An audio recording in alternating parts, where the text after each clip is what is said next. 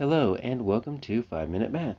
Today we are looking at the 5th grade concept of simplifying expressions and order of operations.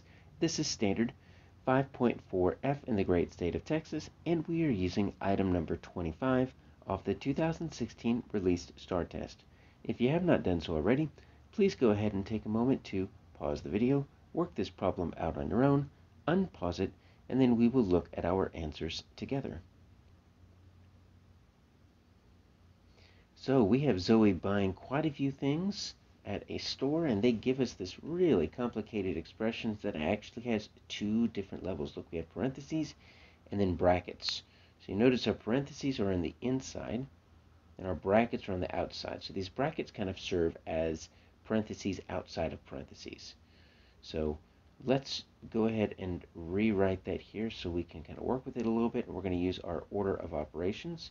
So we've got this bracket, which is just really holding this 725 times the 2.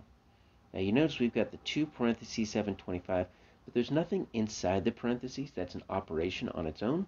It's simply just a number, 7.25, which means we are going to use this 2 next to the parentheses. That's simply going to be multiply.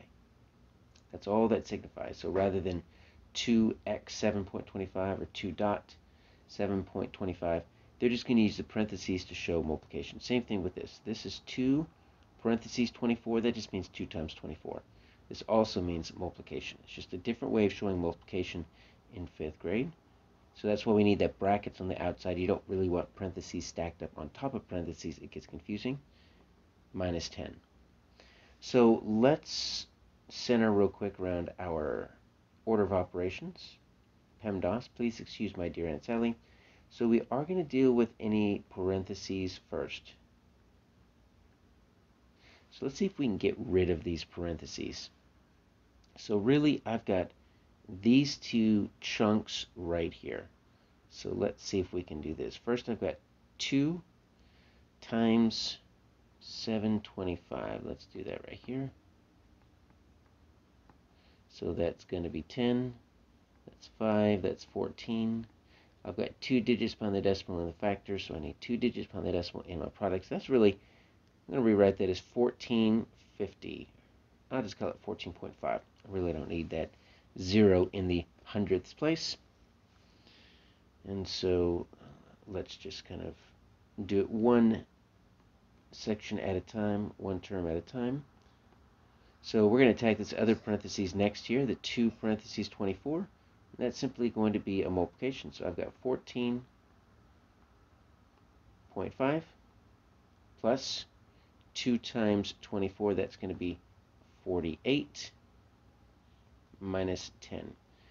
So within the parentheses, these brackets, which are outer parentheses, you still have to follow order of operations. So you notice that within these outer parentheses, we had a smaller little expression here. I had 2 multiplies and an add. So I'm still going to take care of my multiplication first, because here's my multiplication. That always comes first. Your addition comes down here. And so multiplication and division, those are inverse operations. So if you see either of those left to right, you can do either of those first. Same with addition, subtraction, they are inverse operations on the same level. So within these brackets, I had to take care of my order of operations, multiplication, multiplication. I've just got this one addition right here. Let's just go and take care of that. I need 14.5 plus 48. Let's just go stack it up right there. 48 is lined up right there because that's where the decimal would go. So I've got 0.5. And then I've got 12, I've got 62.5.